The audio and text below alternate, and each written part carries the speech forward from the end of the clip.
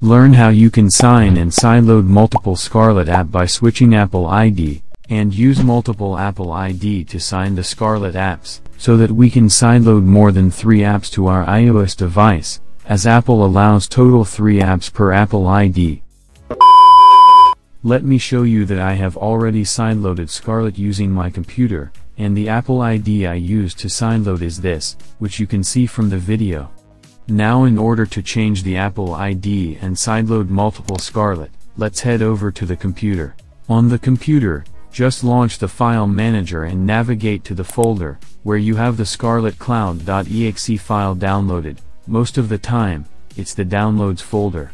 So when you first run that exe file, it creates these file in folder, as you can see from the video. So in order to log in with a new Apple ID, just permanently delete this config folder, as shown on the video.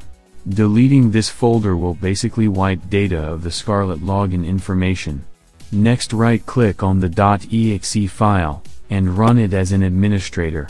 Make sure to connect your iOS device to computer using a cable. Select the connected device once detected by the computer, as shown on the video. And finally click on Install Scarlet.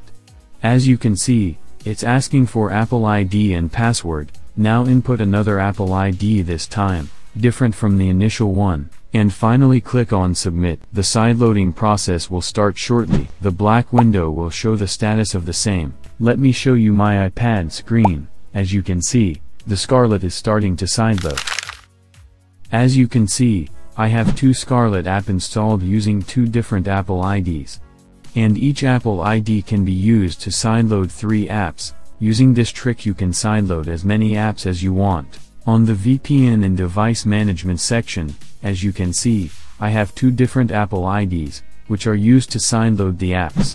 If you want an in-depth video on Scarlet topic, click on the I button. Both the Scarlet app is running fine, but make sure you refresh the Scarlet and sideloaded apps within every 7 days due to the restriction of Apple for free developer account. You can refer my next video.